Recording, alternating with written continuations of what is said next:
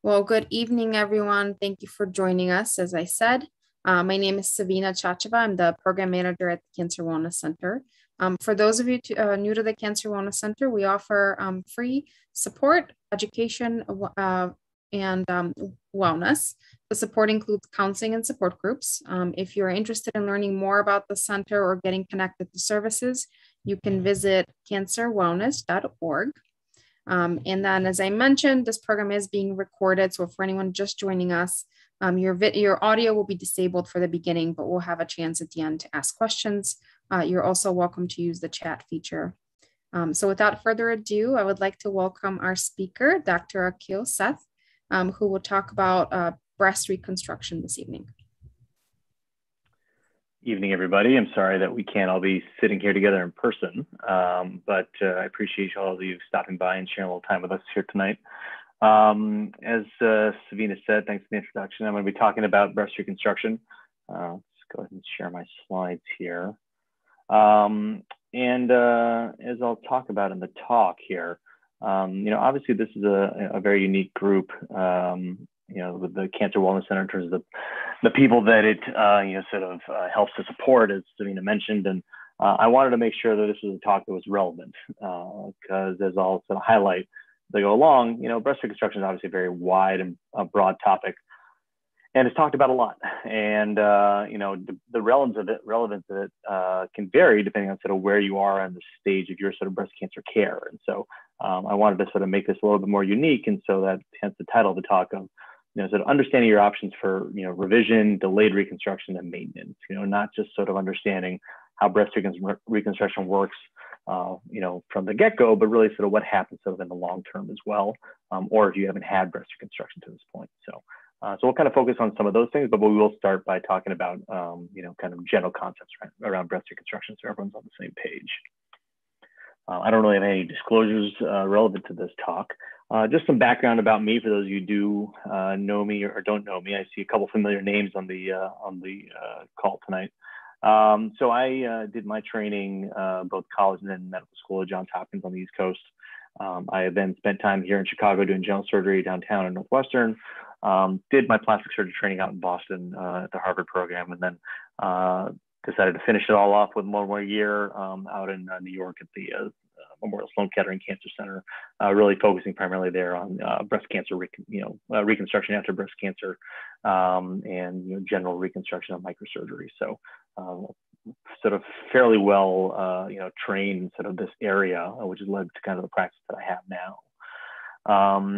For those of you who are familiar with North Shore, or have had your care at North Shore, we are a large hospital system. This slide is sort of antiquated at this point, as these are our 4 primary hospitals. And obviously we have a number of affiliates now between Northwest Community, Swedish, and now the recent addition of the Edward Helmhurst Hospital. So growing, within the system, I primarily work out of Evanston and Highland Park, as well as our clinic out in Northbrook, for those of you who have been there or know about that.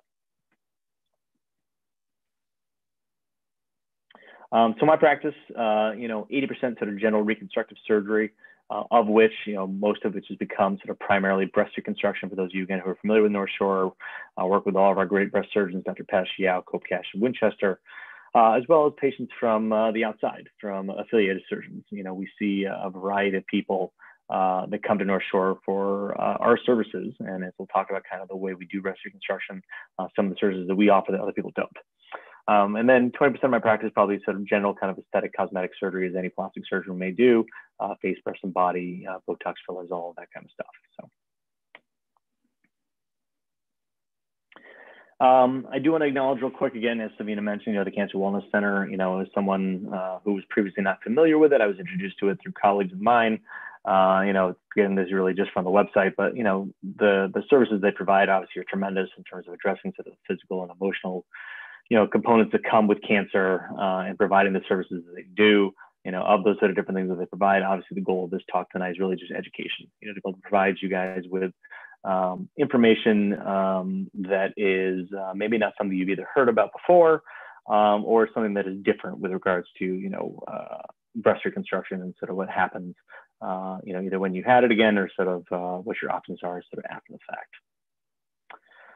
And then I'd be remiss if I didn't mention, obviously, this being Breast Cancer Awareness Month, and today actually being Breast Reconstruction Awareness Day. So apropos that we're sort of having this conversation, this talk tonight. As many of you may or may not know, breast reconstruction really has become integral to the care of breast cancer patients, and rates of breast reconstruction are increasing across the country. So that sort of leads to what I do and what we focus on at in our practice. So again, just want to kind of make an acknowledgement of that, and acknowledge it especially for all of you who may have been or are going through breast cancer currently. So as I already mentioned briefly, the outline for this talk, really there's no shortage of presentations of breast cancer care and breast reconstruction, but there are really, very few talks that I've seen, even in sort of, the medical sort of meetings and things that I've attended, talking about sort of what happens next. And so we really wanted to make this presentation sort of relevant to the people who are on this call tonight, and people that have either gone through or are going through breast cancer treatment.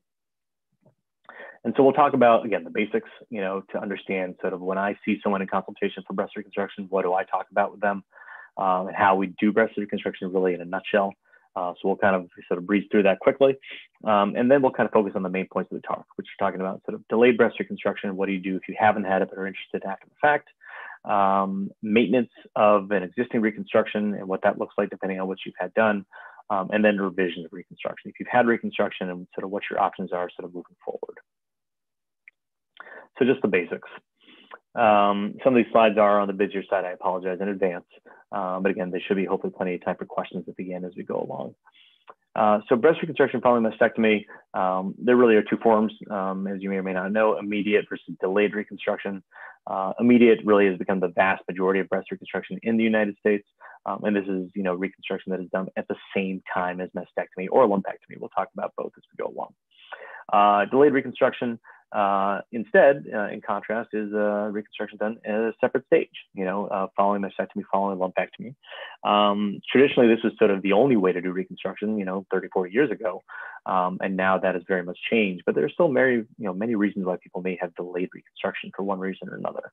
These are some that sort of came to mind as I was putting this talk together. Primary ones being, obviously breast cancer treatment.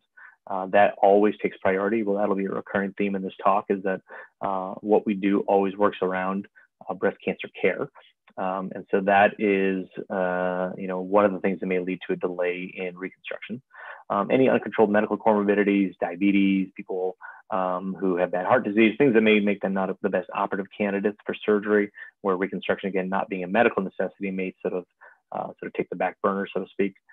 Social factors, things that may prevent people from that standpoint, or patient choice. I mean, that is always something there. Again, as I said, reconstruction is not a medical necessity. And so there's nothing to say that someone comes to see me and they have to do reconstruction. It is purely up to you. Our consultations, as with this talk, are purely for education and information for you to help make informed decisions.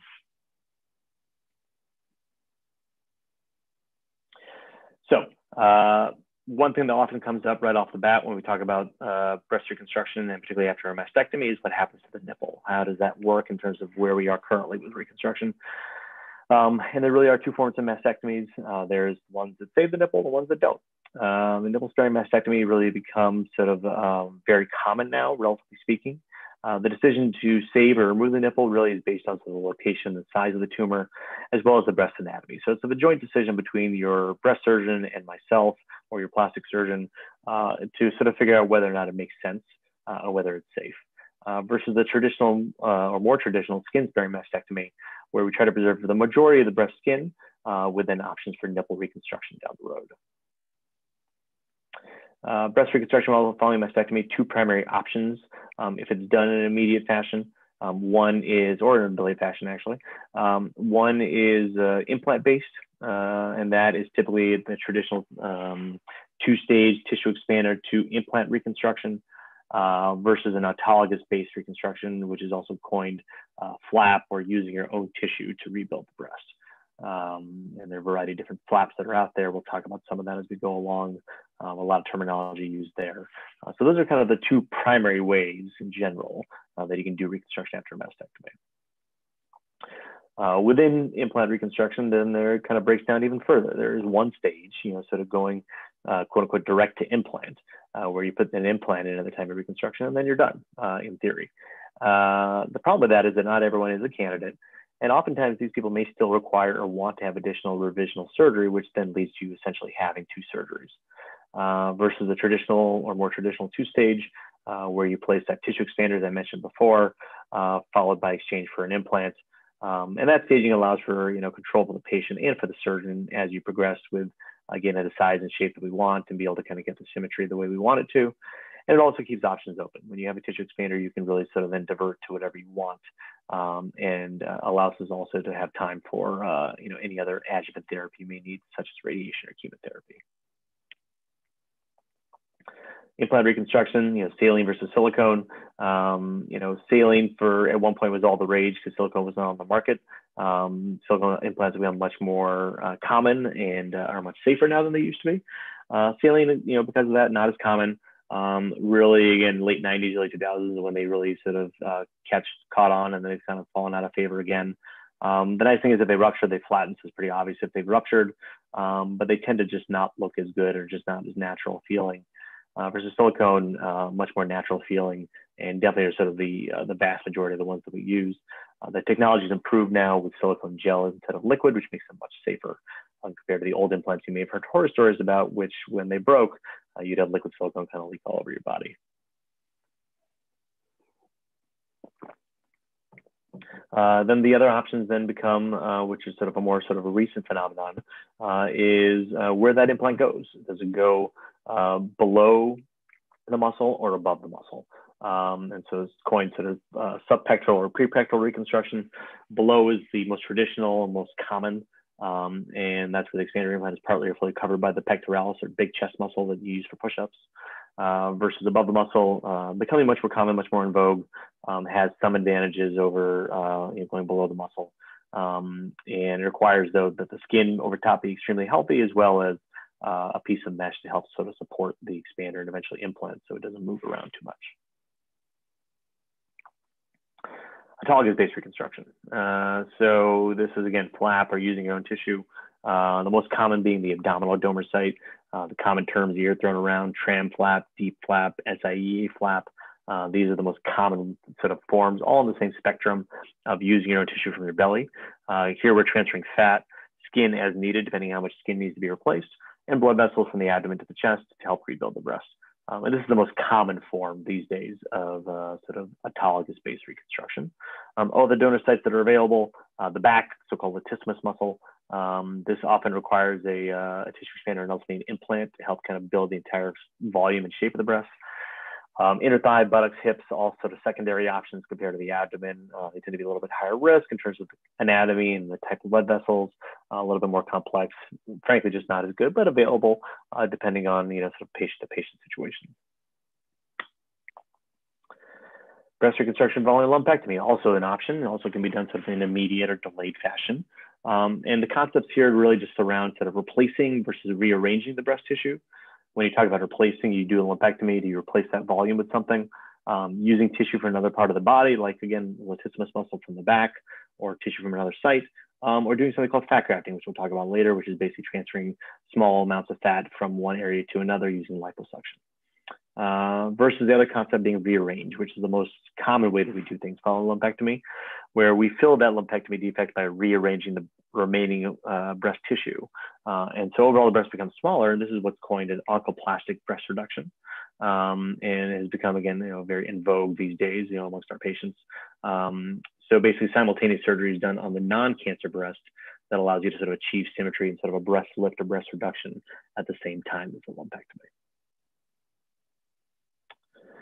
As I said, breast cancer care always takes priority.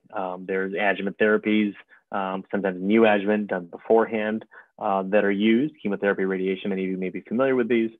Before surgery for chemotherapy, the timing of that will then dictate the timing of surgery, as we want the chemotherapy to be finished, and then there's a window we want to get the surgery done in after that. If chemotherapy is done after surgery, and then the timing of that will impact any additional surgery that needs to be done. For example, switching that tissue expander to an implant. And generally, chemotherapy doesn't have any long-term impacts on breast reconstruction. In contrast to that, radiation therapy does have impacts. If radiation is done prior to surgery, for example, someone who's had previous breast cancer care with a lumpectomy and now needs a mastectomy for recurrent cancer, those are people where we worry about radiation therapy. And also if people need radiation after surgery, and the timing of that radiation will impact the timing of any additional surgery as well. And the issue with radiation, no matter when it's done, before or afterwards, is that it can generally increase your risk of complications. Those include delayed wound healing, infection, and overall failure of that reconstruction, which is why many people will hear sort of horror stories about the complications that can happen with breast reconstruction. Oftentimes they can be related to radiation. So we always take pause when someone has had radiation or is going to need it in terms of kind of thinking about our options. So that was breast reconstruction in a whirlwind, kind of the typical information that's kind of given in one of our consults, but obviously in sort of less detail. If there are questions about sort of that process, we can sort of address those as we move forward. But I really want to kind of start focusing on sort of the three main sort of points that this lecture was designed for, which is looking at what happens next, or what are your options if you don't do sort of standard immediate breast reconstruction, or what happens once you've had it. So let's first talk about delayed breast reconstruction. So again, delayed reconstruction after a previous mastectomy, you're rebuilding the breast from scratch. So how do you do that? It's important to understand first sort of how is a breast made? What are the components of a breast? And really the two things that you want to look at or think about is the breast tissue, or the volume of the breast, and then the skin envelope, so to speak, which gives shape and structure to the breast, right? You can't have a breast without having the skin envelope on the outside as well as the tissue on the inside. And so in immediate reconstruction, as you can imagine, we're able to replace the breast tissue with either an implant or a flap, as I mentioned before. And we're able to save all, in the case of a nipple sparing, or most of, in the case of a skin sparing mastectomy, most of that skin envelope, because they are right then when the breast tissue comes out, and we're able to replace things all at the same time. In delayed reconstruction, that's different, because now what we have is we need to replace your breast tissue, but we also need to recreate or replace the skin envelope, right? Because what happens is that during a mastectomy where no reconstruction is done, most of that skin is removed to be able to give a flat contour. It makes it easier to wear a prosthesis. It may make it easier for people to get their additional therapy, such as radiation, if the chest is flat. And so most of that skin is removed. And that skin then scars down to the chest, which makes it harder to sort of use that skin in reconstruction. And that skin is necessary, as I mentioned earlier. You then talk about radiation, right? So radiation therapy, although it's great for cancer, is not good for your own tissue. And that leads to tightening of that remaining skin and that scar tissue. The skin is not as healthy or as elastic as non-radiated skin. And so because of that, it makes it even that much more difficult to stretch out or use as part of a delayed reconstruction. So here you can see an example of a patient that saw me who had that exact situation. She had a high-grade cancer, was not offered reconstruction, had a mastectomy, radiation, had her native breast on the other side, and she had cosmetic augmentation on that side, and had come to me to talk about what our options were in a delayed setting. So delayed reconstruction, what are your options from an implant standpoint? So as you can imagine, this almost always has to be two-stage. And the reason being is, as I said, you're lacking skin. And to be able to stretch that skin out, if there's even a chance to be able to do that, you need that tissue expander to be able to do that initially. You can't, in most cases, stretch that skin out with just an implant alone. And so you need to kind of go through that two-stage process. The other thing is that because of that, it becomes more difficult to look natural, so to speak. An implant that's replacing sort of your native skin at the time of mastectomy, the skin envelope is most of, if not the complete skin envelope, and so it's easy to kind of make that one-for-one switch. Once the skin is scarred down, you have to stretch it out. You may need to overstretch that skin. It may be harder to hide the contours of the implant.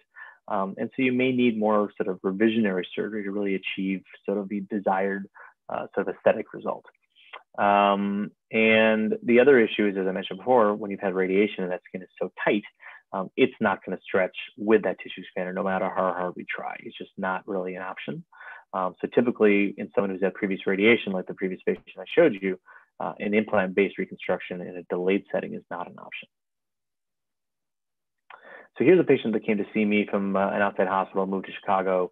This was a couple of years ago. She had not had radiation.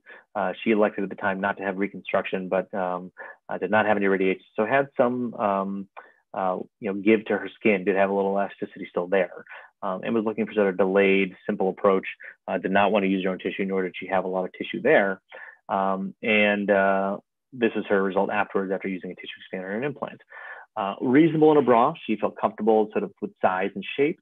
But outside of a bra, you can really see the contours of that implant. It's very hard to hide that. We talked about additional things that we could do, which she was not interested in at the time. But it would take additional work to really get that to look like her native breast. So again, delayed breast reconstruction, the loss of that skin is the problem. All right, that skin is scarred down.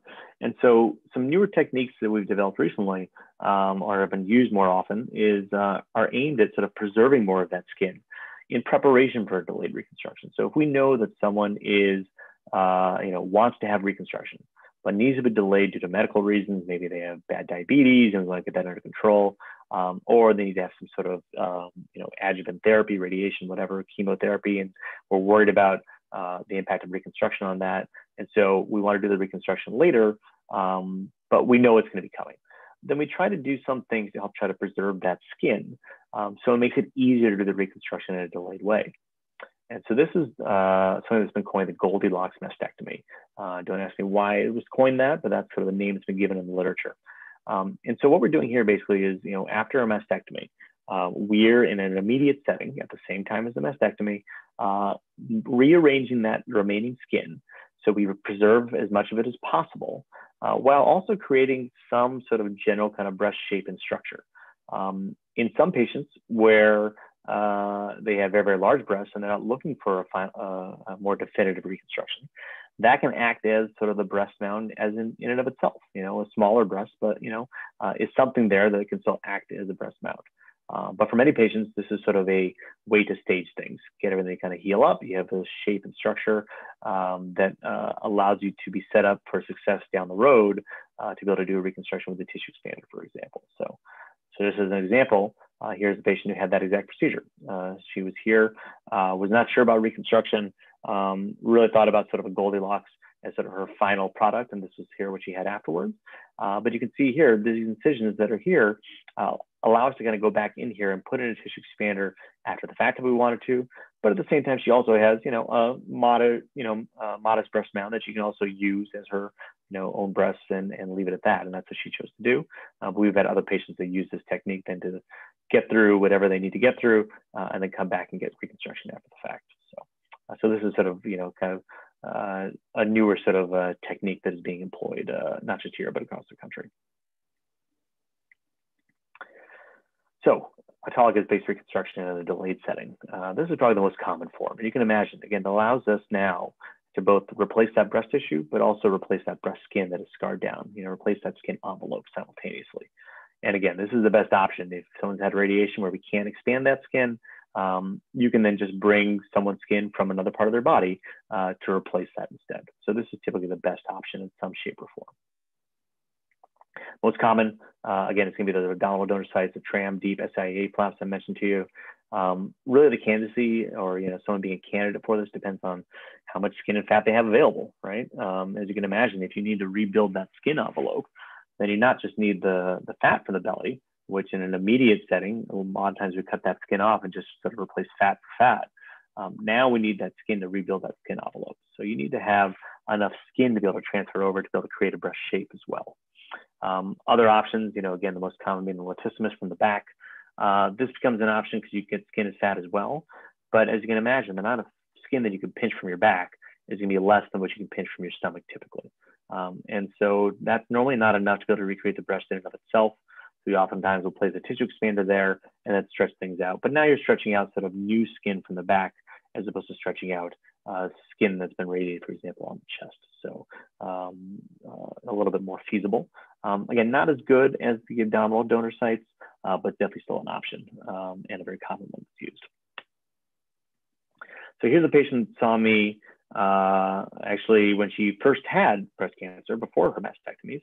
was not sure about reconstruction, and decided against it. She said she wasn't ready for it. She wanted to move forward and decided not to have it, which is fine. Of course, as we said, it's always a patient choice. She came back a year later after being fully healed from her mastectomy. As you can see here, she's completely flat, long scars across her chest. And she was second guessing that decision and wanted to go back and do reconstruction in a delayed manner. And so after a couple surgeries, using her belly tissue to recreate deep flaps here, some revision, and then a nipple reconstruction, this is where she is now. So again, she's limited by how much she has in her belly. We needed to bruise all the skin from here to be able to recreate the breast mound here. She has a reasonable result. She's very happy with it. But again, it is more challenging. It is definitely more difficult to do in a delayed way, though it can always be done. You just have to kind of work through what the options are. So that's sort of delayed breast reconstruction in a nutshell. And again, for each of these sections, please just let me know if you have questions at the end. We can address anything and everything once we're done. So we'll move on to breast reconstruction maintenance. So what does this mean? Because this is can be a confusing topic. So breast cancer care and breast reconstruction are a process. And if you've spoken to any plastic surgeon about this, or even any breast surgeon, they will tell you that. Because it can typically require multiple stages, as I outlined in that first part of the talk. These occur over time, obviously. And part of that process, not everybody highlights, is sort of the maintenance of that reconstruction. This is part of your body as you move along and move away from your breast cancer and live, hopefully, a nice, healthy life moving forward. It's something that you need to kind of be thinking about in the background. So what does maintenance mean? Well, I'm using the term maintenance loosely. Breast cancer, breast reconstruction, as I said, has lifelong impact. And the reasons for this quote unquote maintenance can vary. One is that there is a need, obviously, for breast cancer monitoring. That is maintenance to some degree. And this is the case with any patient with previous breast cancer. You want to be able to sort of monitor for any site of recurrence, even if you've had a double mastectomy. But particularly if you've had a lumpectomy, you obviously still have breast tissue there to be able to kind of keep an eye on. So that's sort of one piece of maintenance sort of outside of my realm, but still relevant to what I see. In that other things that come up when it comes to maintenance have to do with the reconstruction itself, right? Addressing problems with that reconstruction. There are typically kind of two categories to this. One is, are there problems that are medical necessity? Is someone having pain? Are they having discomfort? Or is there something related to a recurrent breast cancer that we need to address because now that's going to have to impact the reconstruction that they had? Or are there concerns related to their implants? It's a very common question that people have about maintenance. We're going to address those here in a minute. But are we having a problem with your implant? And is there a medical problem or medical necessity to that we need to do something about it? The other common reason that people address, sort of maintenance issues of the reconstruction is sort of more sort of quote unquote cosmetic. The appearance of it, the symmetry, the way everything feels. Sort of getting things to be sort of satisfactory for them to be able to kind of live the life the way they want to, and sort of addressing those concerns. So those are kind of the two main reasons people sort of have kind of maintenance or sort of think about sort of maintaining or addressing sort of issues with the reconstruction. And so, I bring this up because, again, this is not something that's always well understood. There's several myths and misconceptions, I feel like, because I hear a lot of patients asking about these things. So we'll try to clear some of that up today about, what does that mean to have maintenance of your breast reconstruction? Like what do you have to do? What is required, et cetera? And it's important to understand that. I try to highlight this for patients when I first meet them because this can impact your decisions for your initial reconstruction if you know sort of what's coming down the road. So we try to make sure that people are aware of what you may, what you should expect once you have that type of whatever reconstruction you choose. And maintenance can then lead to revisionary surgery. That'll be the last part of the talk where we talk about if you have an issue that needs to be addressed, then you may need a revision to address that. So first, let's talk about after a lumpectomy. So after a lumpectomy, typically this is a consideration in terms of maintenance if you had no simultaneous reconstruction. If you just had a lumpectomy, you never saw a plastic surgeon or did an occiplastic reduction or did nothing to address the sort of defect or sort of lack of volume that's there when that tissue gets taken out, then there may be issues with breast appearance and symmetry. All right, the lumpectomy removes tissue from one breast and not from the other. Because of that, of course, then you have a scar, you have differences in breast volume, and that can lead to things that may require quote unquote maintenance. And what I mean by that is As many people know, when you have a lumpectomy, oftentimes you need radiation. And when that happens, as we mentioned before, there's tightening of the remaining breast tissue. You can get indentation tightening, in particular at the site of the lumpectomy scar, where that scar becomes firm and dented, just does not look aesthetically pleasing. And as the breasts age, these differences can become accentuated, right? These differences become more obvious over time because a non-radiated breast ages, quote unquote, very differently than a radiated breast does. Again, a radiated breast stays tight and firm. A non-radiated breast is going to have sort of the, additional sort of drooping and sagging or growth that can happen to many breasts as they age, to many women. And so those differences become much more apparent as women age over time. So just to show an example of that, here's a patient that saw me in her early 70s that had lumpectomies twice on the left side 15, 20 years ago. And so she was living her life in this state with one breast being significantly larger, almost double, if not double the size of the other side. She complained of back pain and pulling and tightness on the right side compared to the left. She really was sort of a tough spot in terms of how she felt in her comfort level. And this was because she said that at the time, she was much more symmetric, but as she's aged since her lumpectomies, her right breast has become dramatically larger and more, the technical term being ptotic or drooping or sagging compared to the left side, because the left side was not going to do that being the radiated breast. So we'll show photos later of sort of what we did for her to get her to be in a better place. Here's another example of a patient, similar concept, lumpectomy not as far out. On the right side, you can see the scar across the nipple there, and an indentation that breast is firmer, tighter, lifted a little bit higher than the left breast. And in a similar way, here another patient, left breast lumpectomy, radiation, indented scar. These are tough problems to fix, which we'll talk about. But this is the thing that happens, is that as the breasts age, as they move along, there are differences in volume and symmetry and how things move forward with years. So let's talk about maintenance. So we'll talk about sort of what did we do for those people, sort of the revisionary part of it. I want to just highlight kind of the things that people think about when it comes to reconstruction and maintenance and so forth. And then we'll talk about the revisionary aspect in the next segment here. So let's talk about sort of maintenance after mastectomy and reconstruction. Again, implant-based, autologous-based. The words that I say for any of my patients that are on the call here, you've heard these words: implant reconstruction, it's easy up front. There is long-term maintenance. Autologous reconstruction using your own tissue, harder up front, but there are long-term benefits in that, in regards to maintenance. And so that's what we'll kind of highlight here in this part of the talk, which is that as everyone sort of hears about these sort of stories and myths that I feel like people hear about the most is maintenance related to implants. All right. Implant-based reconstruction has become notorious for this. I try to break it down when I talk to patients in sort of two different categories.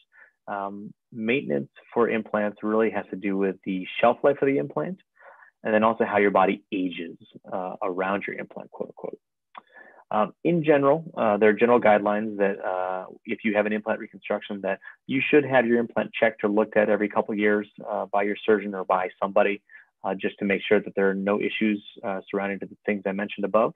But we'll talk about more in detail sort of what those things mean. So what do I mean by implant shelf life? So for the FDA, implants have an expiration date, quote unquote, that they last 10 years. Now, in reality, most likely you're not going to have any problems for much longer than that. The new implants in particular are very, very durable. And so we think they're going to last, without a problem, 15, 20, 30 years. But the FDA does have to set an expiration date to them. As I tell my patients, it doesn't mean that a buzzer is going to go off for 10 years and says, time to change your implants. That's not how it works. You just want to be sort of cognizant of the fact that there may be slightly increased risk of the implant breaking. And that's their concern, is that there's a slight increased chance over time once you get past 10 years, but that there's no set recommendation. This comes up a lot. There is no set recommendation that you have to replace your implants every 10 years. Just because you hit that 10-year mark, nothing changes. You just want to be aware and continue to have surveillance to make sure that your implants are not having a problem. But it doesn't mean just because it's 10 years out that you need to go and have surgery. So with regards to that shelf life, and if they were to break, the good thing to know is that, as we mentioned before, silicone implants and new ones are made of this cohesive silicone gel. There is no liquid silicone in these implants. And this is unlike the older generation of implants that had liquid silicone back in the 70s and 90s, where if those implants broke, liquid silicone would sort of leach and leak all over your body, and it became a big to-do to the point that those implants were taken off the market and there's a moratorium because of all the problems that they were causing. Now with these new implants, if the implant breaks, nothing leaks, nothing goes anywhere. In fact, I always demonstrate to patients that with these implants, I can slice that implant in half and it just sits there like a gummy bear, like the gummy bear candy. That's why they're called gummy implants. Because you slice that implant in half and the silicone just sits there, nothing leaks out anywhere. And all your body does is just react by making some scar tissue around it. And so again, it makes those scar tissue around you get this sort of mild tightening or this early what's called capsular contracture, which is a term many of you may be familiar with.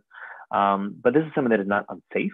And the treatment is pretty straightforward. You replace the implant, obviously, you remove or replace the capsule that's formed around the implant, but it's not something that is life-threatening or dangerous or harmful to you in any particular way. But it may cause symptoms. It may cause some pain, it may cause some tightness feeling, some distortion of how the breast looks, which will trigger the fact that there may be a problem with your implant if you have those symptoms, which leads to the second set of misconceptions I always hear about is, do I need to have MRIs? Do I need to have imaging of my implant every couple of years? No one really does that. You only see that in the FDA guidelines. But there's the very few plastic surgeons that actually do that on a regular basis because it's a lot of wasted expense. Because in reality, if there's a problem with your implant, particularly since you're so safe now, you're going to know there's a problem. And if you have a problem, then you just go see your plastic surgeon. And they'll be able to tell you and figure that out and get an MRI at that point if there's a concern. But again, no one really recommends, at least on the plastic surgery side of things, getting routine MRIs for surveillance, mainly just sort of checking in with your surgeon every couple of years. So that's the first piece of maintenance when it comes to implants that people talk about a lot instead of, again, shelf life of those implants if your implant breaks. The more common thing that I see has to do with maintenance regarding how your body changes over time, right? Because it's an unfortunate reality, as all of us know, that our bodies change as we age. We get weight changes, our skin stretches or sags, things happen. You know, the quote that we always throw around is gravity always wins. Right? Gravity is going to want to sort of pull things down on your body, and that's going to happen, including your implant. But as your body changes, it's going to be changing around your implant. All right, your implant is your implant is your implant. It's not going to change in terms of size and shape, unless we're to break, obviously. And so, with that change, you get a change in the way the implants look, relatively speaking. You know, they may not look the way they did when your surgeon finished with your reconstructive process. However many years before. And so this is probably the most common reason why I see people come back for sort of more kind of appearance or sort of cosmetic, quote unquote, maintenance. Implants can change position or appearance, as I said. They can commonly sort of drop or move towards the sides. That's with gravity, because as we sleep, gravity sort of pulls them down to the sides. When we're standing up, they drop towards the bottom. If you have an implant on one side and you have your native breast on the other side, you can imagine that they already start out looking a little bit different. They will age differently, right? Your native breast, again, is going to age differently than your implant does. And that is something that not everybody sort of recognizes when they first start out. And in general, I highlight all of this because, again, changes in implants, this is the norm, not the exception. Changes are not a threat to your health. This is just sort of, natural aging, but sort of natural within sort of aging around unnatural or sort of, prosthetic implants. They impact the aesthetics of your outcome, right? Which can then be addressed with revisional surgery. So, again, implant ruptures are not very common, which is why we don't see lots of that with regards to sort of maintenance and revisional surgery. We do see some for sure. But more commonly, we see people coming in unsatisfied with their reconstruction for some reason, or something has changed, and they want to address that with the next part of the talk, which is sort of a revision of some sort. So briefly, autologous-based reconstruction. Here's where that long-term benefit comes in, right? Like I said, harder upfront, long-term benefits. There generally is no long-term maintenance with this form of reconstruction. Now, there's a caveat to that, which I'll highlight. But in general, most women who undergo sort of that bigger surgery, that deep flap or that tram flap, latissimus flap, whatever it is, they'll typically undergo, maybe one more sort of revisional surgery after they're healed from the initial procedure. And this is typically shorter, easy surgery, than the initial reconstruction. And, typically the idea is that, if I already gone this far and gone through this big surgery, why not do one more quick easy thing just to kind of get things to look better. And the goal of that surgery really is multiple fold, depending on patient to patient, improving the contour shape of the breast, correcting any asymmetries, improving the appearance of scars, small things, sort of, quote unquote, nip tuck type of surgery. You got to get things looking as good as we can. The harder part being obviously the initial reconstruction where we're transferring that tissue. But then once you've had that, even before that, I mean, no one has to have even that first revisional surgery. There's no requirement moving forward for additional maintenance. There's no tissue expander we need to take out and replace. There is no implant we need to check on. It is you. It is your tissue. And so that is that long-term benefit, is that tissue will age with you over time. There's nothing to check on or monitor. Now obviously with a latissimus flap, a little bit different because there is an implant. So that's sort of a hybrid type of reconstruction. But with a true abdominal donor site flap, nothing to check on or monitor, sorry. But the one thing I think people don't necessarily realize, which I try to sort of point out to people, is that tissue is subject to sort of natural changes that occur with aging, right? That is going to look and feel more like a natural breast, which to many women is appealing. That is the good thing. But at the same time, is then subject to sort of how natural breasts age. And so this may lead to some patients, and we've had some come now, who are a few years out from that surgery, who again have lost weight, gained weight, whatever it is, and are looking to improve the aesthetics or cosmesis of their reconstruction with revisional surgery, even though there was no requirement to do so. It's just that the breasts have aged in such a way that they want to do that for their own sort of benefit. So just something to kind of keep in mind is that these will age just like the rest of your body. So breast reconstruction maintenance. So we talked about sort of the introduction to this segment of the talk, which is sort of the last segment of the talk, which is revisional surgery. So you go through reconstruction, whether it's immediate, delayed, you're checking on things, you're watching things, and for some reason or another, you get to the point where another surgery either is indicated, needed, or something that you want to move forward with. So that's this last part we'll sort of highlight is revisional sort of approaches and things that we do for different types of patients. Again, I can't say it enough, reconstruction is a process. It requires multiple stages, and although reconstruction is considered complete after that initial flap surgery or that tissue expander and implant, there may be indications for additional surgery in the future. The important thing to know right off the bat, because this is a very common question that we get, is that breast reconstruction, although not medically necessary, is covered by insurance. There's the Women's Health Cancer Rights Act, which is a federal act in 1998 that mandates insurance coverage for all stages of reconstruction. Surgery on your native breast to achieve symmetry is needed, external prostheses, treatment of all complications of mastectomy, etc. This includes breast reconstruction revision. So anybody who needs down the road, at least at this point in time, and I don't see this changing anytime soon, anybody who's looking to have revisional surgery, even if it's for sort of improving sort of the feel or appearance or symmetry, that should be covered by insurance once you've sort of entered sort of the breast cancer umbrella, or even the elevated breast cancer umbrella, if you were sort of at increased risk and had a prophylactic mastectomy. So insurance should cover anything that we're talking about here. Breast reconstruction revision, it really is unique to each patient. It is not one size fits all, because clearly it is based on sort of what brings you in to want that revision. And so the options are really tailored to whatever we're trying to achieve and what the desired outcome is. And we'll highlight sort of different common things that I see, but at the end of the day, just know that this is not an exhaustive list of all the things that can or maybe suggested to you or maybe talked about or done. But it's important to know that you want to have realistic expectations.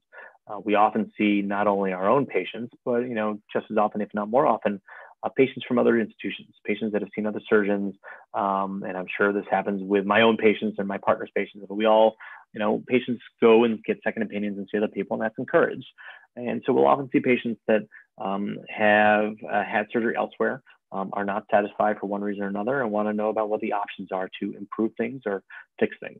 And so it's important to know that expectations we try to set early on, because the outcome of that revision is even limited based on sort of where we're starting. Depending on kind of what sort of outcome you've had initially will determine sort of how far we can take it and how much better we can make things moving forward.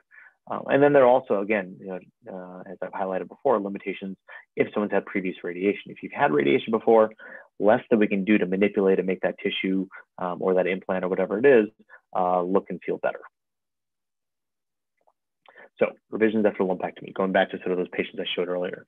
As I said, impacted by the need for radiation after lumpectomy, tightening of that scar, tightening of that tissue, the breasts are going to age differently. So how do we address that if you have those issues? So one common technique, fat grafting. I mentioned this earlier. So to highlight that a little bit more in detail, fat grafting really is used to correct contour differences in breast shape. It's often used to fill indented scars following a lumpectomy or during a scar revision, or when we'll talk about this when we talk about implants and flaps, again, to contour sort of the breast shape overall. So again, we extract through liposuction, sort of process that sort of in the operating room right then and there, and then re-inject that tissue or those fat cells into the breast itself. No real major risk that's been studied, no increased risk of breast cancer related to these. It can cause some changes on a mammogram. So for people who have a lumpectomy, it's important for people to know that that can be sort of seen as sort of changes in the mammogram that may need to be sort of addressed and sort of, sort of double checked on or biopsied. But in general, very well tolerated and easy to do. After lumpectomy, less common, but can be used, using a flap, replacing tissue, as I mentioned before, that's been removed. And this can be used to improve differences in volume between breasts. One breast is smaller compared to the other, trying to sort of re-achieve that size and shape. And this can be used using tissue, again, from the back, chest, other part of the body. Latissimus flap is a common option, using sort of small areas of skin or fat from sort of lower part of the or upper part of the abdomen or lower part of the breast. There are a variety of different options that are there. This is typically reserved for larger lumpectomies where there's really a big asymmetry between the two sides. And it often removes includes removing that existing lumpectomy scar or at least revising it. So it is a little bit more extensive for sure. And really is reserved for people who are really looking to make a large improvement in sort of the breast shape compared to the other side. Other common techniques that are used, surgery on the non-cancer breast, right? Surgery to accommodate for the fact that the breasts have aged differently, right? So again, the radiated breast aging different than the non-radiated breast. What can we do to sort of even things out, so to speak, without necessarily operating on the radiated side or sort of doing minimal there, but mainly doing stuff to the non-radiated side. So common things to do there, you saw those photos of people who have had tightening or lifting of the breast on one side because of the radiation. You lift or reduce the size of the non-cancer breast to try to match things at least in a bra clothing. So examples of that, here's that patient I showed you earlier. Again, given her back pain and the asymmetry she was having, we did a breast reduction on the one side. Not perfect by any means, but dramatically better compared to where she was. And she's over the moon with how she's feeling now compared to how she's been dealing with this for the past 20 years. So again, a very common option that we use for trying to get people to be in a better place in terms of symmetry. So another patient, she had a lumpectomy on the left side. As you can see her scar here around the nipple, a little bit of tightening on the side compared to the other side. Wanted to have this side lifted up along with doing fat grafting on this side to help improve the volume here. And so we lifted this side, put some more fat into this breast, and now she's much more even, is happy with sort of the size and shape. And again, an outpatient, easy, relatively speaking, sort of recovery procedure. One more patient here. This is only a couple of weeks out from surgery, same concept. Scar here, we did a little bit of fat grafting, try to revise that scar to give it a little bit better shape, and then lifting the side. The most important thing, just to try to even things out. So when she's in a bra or in her clothes, she's not sort of feeling lopsided, so to speak. So revision after implant-based reconstruction, even more involved in terms of the options that are available to you, and partly because a lot of things can happen after implants, as we mentioned. Revisional surgery, addressing the issues that we see during implant maintenance, implant rupture, an unacceptable appearance of the implant or outcome of how things look, or again, that changing of your body over time around the implant. So a variety of techniques. I'm just going to kind of breeze through these quickly. Tightening of the breast implant or capsule or the skin around the implant. This may require some additional or new scars to help kind of do that. Common reason to use this type of approach, very commonly seen, implants that have moved, shifted, are not positioned well, have changed over time in terms of where they sit. Asymmetry, one that has changed differently than the other, or one that has changed relative to a native breast that has aged differently. You can sometimes use this to prevent flipping implants. Sometimes people have implants that flip back and forth that can be irritating or a nuisance when they're active. We may tighten up the sort of space the implant is sitting in to prevent it from doing that. We may also make changes in the type of implant in that scenario. And then implant rippling, a common thing that people see is the ripples in the implant shell that may kind of show through their skin. So tightening up the skin may be one way to kind of help remedy that. Another option, as I mentioned before, fat grafting, used to make subtle improvements in the contour around an implant. Most common areas to do this in, and I often will do this at the time we actually take out your expander and put your implant in. We often will do fat grafting at that time to help avoid these problems. But it improves sort of the shelf-like appearance that implants can have, where you sort of have the contour of the chest, and all of a sudden you have sort of a step off and you get right to the implant. This helps sort of smooth that out to make it look more natural. You can also use it to sort of improve any other sort of indentations or areas that are not sort of a nice contour anywhere along the implant itself. And it can also be used to help kind of thicken anybody who has sort of thin breast skin. Again, that may help improve rippling to help kind of shield or hide sort of the contours of the implant. Exchanging the implant, obviously a very common thing that we do. Common reasons to use this, for a variety of reasons. It's just a short list. Change in the desired size. Many women may come in and, as their bodies change, may want to either go up or down in size, and that may also require sort of revising or tightening up or loosening up the implant capsule or skin. If an implant is ruptured, obviously, as we talked about, removing and replacing that, and removing the capsule as needed. And then again, dealing with rippling, sometimes increasing that implant size to better fill out the space that it's in can help sort of eliminate the problem of rippling that people may see. So some examples here.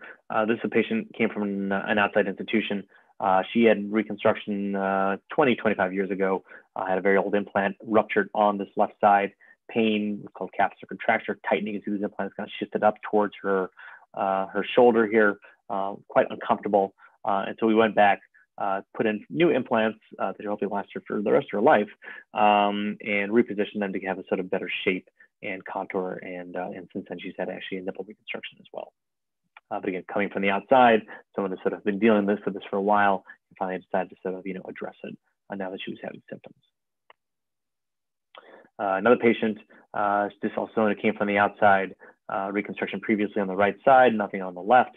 Her implant, I believe, was a ceiling implant that completely deflated because her skin had sort of shrunk down. We had to sort of start from scratch. And so started with a tissue expander, eventually placed an implant, did a lift to the breast on the other side. Again, not perfect by any means, but improved in terms of shape and position where she's very happy and comfortable in a bra. This is one of my own patients, had a reconstruction with a tissue expander and an implant. And this is someone just to highlight the sort of power of fat grafting. You can see her here. This was her after initial implant exchange. We didn't do any fat grafting then, but she wasn't necessarily happy with sort of the contour of the breast. And I'll show you this from the side view in a second. We did some fat grafting, able to get sort of increased fullness in the upper part of the breast and around the edges. And you can see that here on the side. You can see here she had more of an indentation, sort of more of this kind of step off on both. And now that's kind of a nice sort of smooth contour on both sides. Sort of much more sort of natural appearing as opposed to before the fat grafting was done. Another patient, this is one of mine as well, tissue expander implant. Implants that sort of dropped. You can see here that her skin is sort of stretched out a little bit. The implants have kind of come down. This one's sitting lower than this one. She was just sort of uncomfortable in a bra and wanted to sort of position things a little bit better. So we tightened both sides up, much better in terms of symmetry. She's much more comfortable. She can go without a bra and feel that she's not lopsided.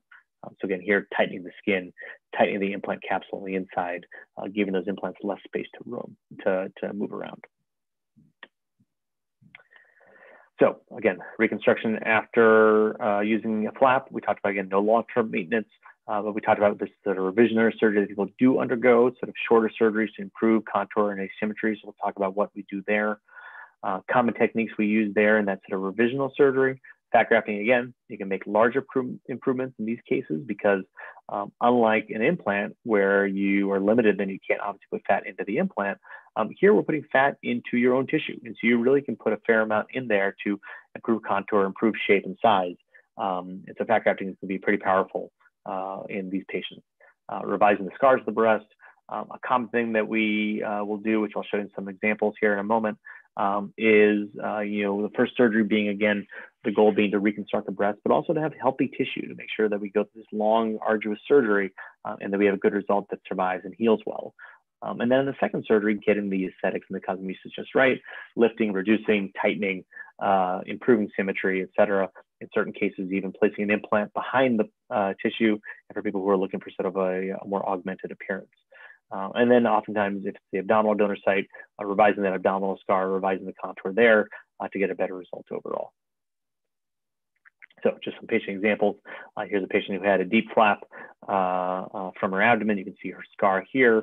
Common thing that we see, so-called affectionately dog ears, these little bumps at the end of the scars that sort of get caught in her pants. She was looking for a little bit more lift, a little bit of a more projected look to the breast, as well as sort of making these skin paddles, which came to replace her nipples from the belly to make those smaller. So we lifted and tightened the breast with a reduction here. This was actually this little indentations from her daughter running into her and creating a little scar there, unfortunately, soon after surgery. So we corrected that afterwards. But again, otherwise, much improved appearance, good symmetry. You can't see the scar here, but improved both this indented area as well as kind of flattened out the contour on the sides. Another example, patient who had a previous radiation on the right side, had reconstruction with a tissue expander initially. Unfortunately, got infected. I had to have that removed, and actually was flat on this side. We did a delayed reconstruction with a flap on this side, as well as a flap on this side as well. And this is what she was left with to even things out. Lifted up this flap, even things out here. Much better symmetry than she was previously.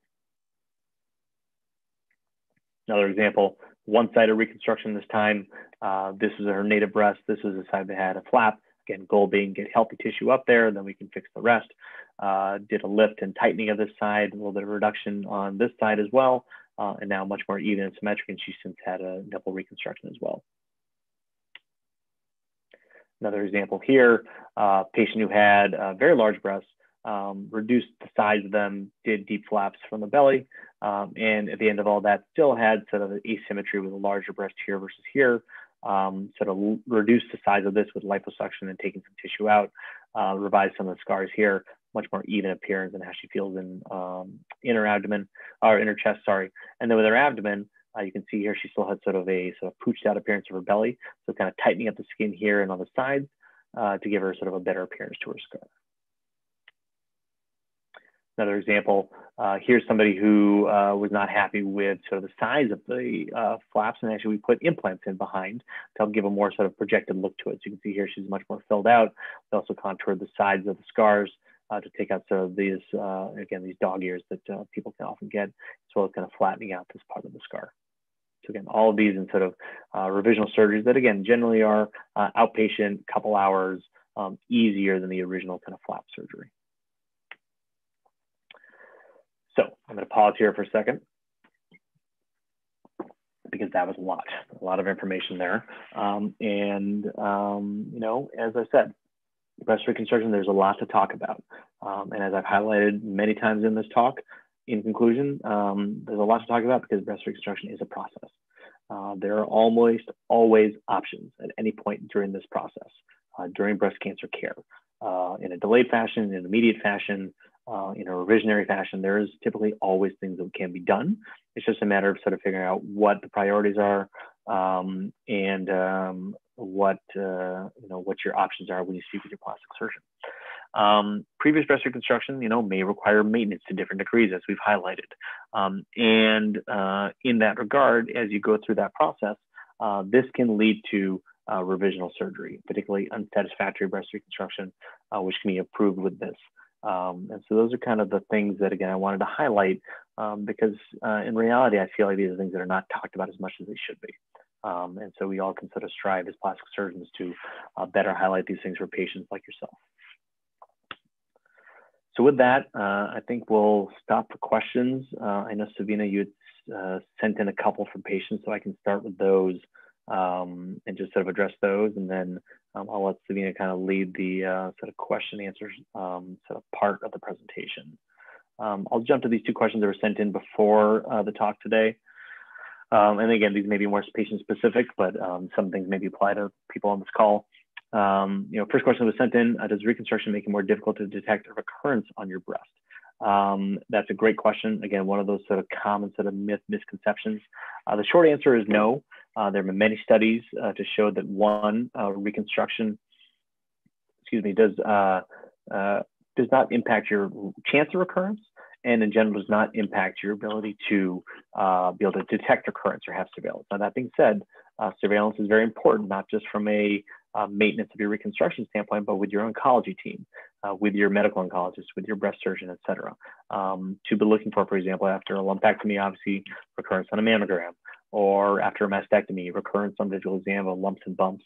As I mentioned at one point in the talk, there have been, a handful of times where someone's had a reconstruction and then something came back as a recurrence, and we had to work with the breast surgeon to not only remove that occurrence and get their therapy, but also revise their reconstruction at the same time.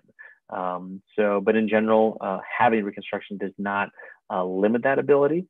But at the same time, we always work with the oncologist to make sure that someone is a good candidate for it. If there's a question or a concern, then obviously breast cancer care always takes priority. And then one other question that came up, again, more patient specific. If my breast has been radiated twice, do you normally recommend a flap surgery if not enough skin on stomach? And what is recovery like this for kind of flap and any surgery risks? Fairly broad question, but just in general, as I highlighted before, if you've had radiation, particularly twice, definitely an implant is not going to be an option for you, most likely, and a flap of some sort is to be recommended. If the abdomen is not something that has enough tissue to be able to use and do that for, then there are other options that are out there, and the risks for those are, probably more than we probably need to talk about in this forum, but something that we can talk about offline, or obviously in a formal consultation if that person is here on this call or wants to reach out.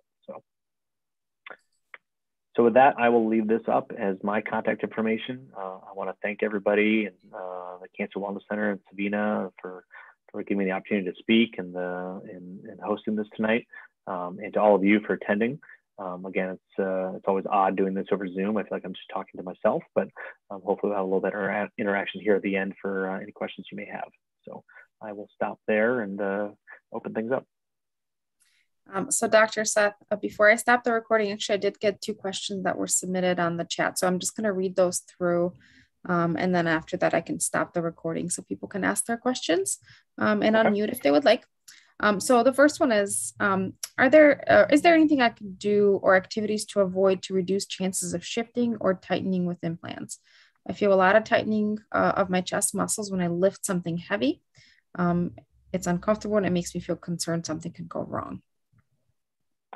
That's a good question. So I would say that in general, implants are designed, and breast reconstruction in general is designed for you to be able to kind of live your life the way you want to. And so, there are certain things that you may be able to avoid. My sense is, based on the question, that, your implant is below your muscle. So if someone is tightening their chest muscles when they lift something, it causes the implant to shift. It's something called animation deformity. We didn't talk about it much here, but for someone who has an implant underneath the muscle, and you want to, sort of change the position of that. So every time you contract the muscle, the implant doesn't move. Then you should be able to, sort of change where that implant is. That is a common revisionary procedure we're doing more and more of taking the implant, putting it above the muscle, so then those activities aren't as limiting or as uncomfortable. The implant's not going to break by doing those activities. Yes, it may move around a little bit. I guess really the only thing I would say is limit doing those sort of things. At the same time, that is also then changing your lifestyle, and that's not necessarily the goal. So there are ways to work around that in terms of doing a revisional surgery, for example, to change the position of that implant so when that muscle contracts, it's not causing the discomfort that you have.